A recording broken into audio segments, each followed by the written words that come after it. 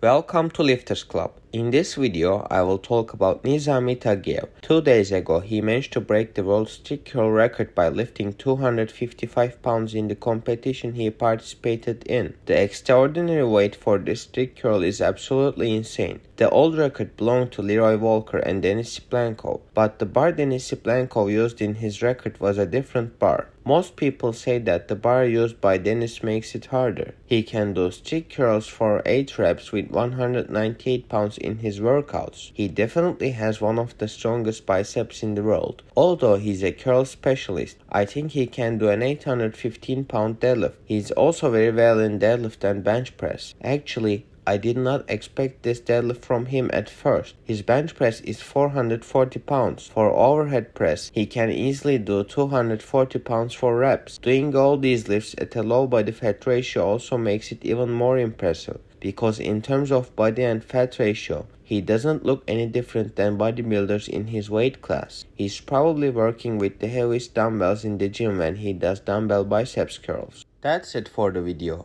If you like the video, make sure to like and subscribe.